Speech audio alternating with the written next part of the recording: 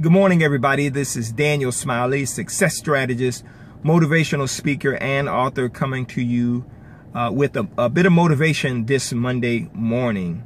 You can check me out online if you want to at danielsmileyspeaks.com. There is a scripture in the Bible, Ecclesiastes 9:11, that says the race is not given to the swift, right? Nor to the strong or the smartest or the most brilliant or the most educated, right? How can we apply that to our success today? Bottom line is, endurance is the secret to long-term success. You are not going to get there by some overnight quick fix. You're not going to get there swiftly. Endurance is actually what wins you the success you want today. You have to be consistent and constant over time, continuing to do the exact same thing if you want to see amazing results in your life. Again, education is not the key.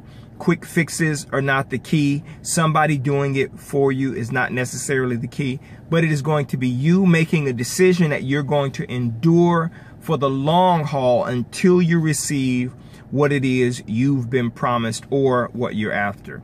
Believe me, you have what it takes to be constant, you have what it takes to be consistent, and you have what it takes to endure until you receive the success that you have been promised and that you're after. Make it an amazing Monday. You have what it takes. I will talk to you soon.